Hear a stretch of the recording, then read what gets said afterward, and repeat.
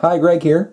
Today we're going to take a look at a Lego set from my collection back when I was younger. This is set 1720. It's the Cactus Canyon Value Pack. It originally came out in 1994. It's a total of 133 pieces and it retailed for $10.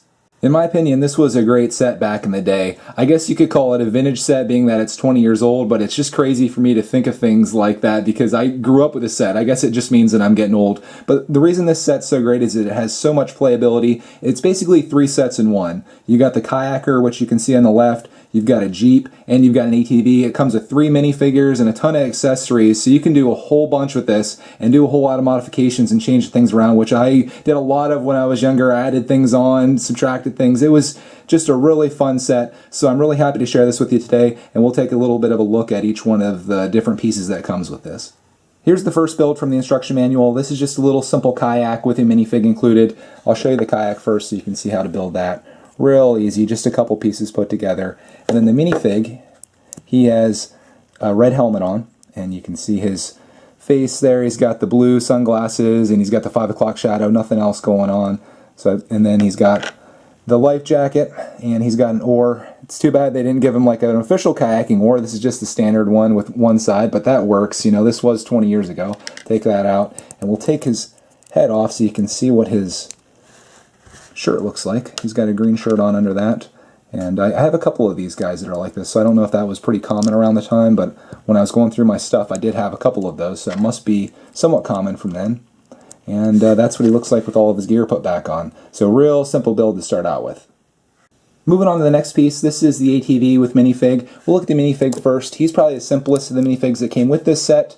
As you can see, he's got plain white pants, he's got a plain black shirt and sunglasses on, he's got a blue hat. So he's kind of generic, but he's got a walkie-talkie in his one hand, and then on his back he's got a hiking sack. So he's ready to go camping or whatever these guys may be doing.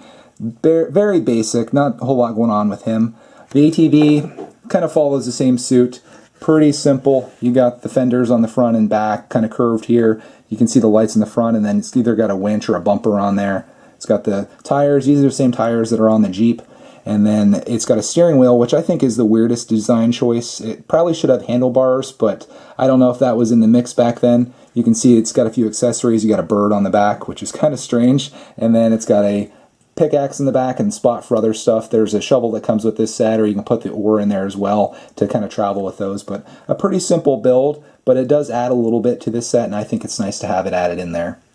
And here's the Jeep, or what I'm assuming to be a Jeep. This is a great addition to the set. As you can see, it's pretty squared off. You got the doors on the side. It's got some nice features on the front here. You got the flat headlights. It's got a grill. It's got a winch. On the top, you can see it has a rack as well as some off-roading lights. On the sides, there's a spot for a pickaxe and a shovel, or you can put pretty much anything in there. It's got the oversized tires. On the back, it's got the back door that raises up. You can put a minifig inside there, but you'd have to lay down. You can also open this up so you can put some oversized things in there as well. It's got a yellow vent on the top there, and it's got an antenna on the side, probably for a CB or something that these guys are using. And then there's another spot for something else there. And everything's functional. It's got a white steering wheel, and then there's a white piece in the back there as well. Pretty awesome Jeep. I really loved having this in the set back in the day. This was my favorite piece of this, and it's just perfect. I love everything about it. So that's my review of Lego set 1720, the Cactus Canyon Value Pack.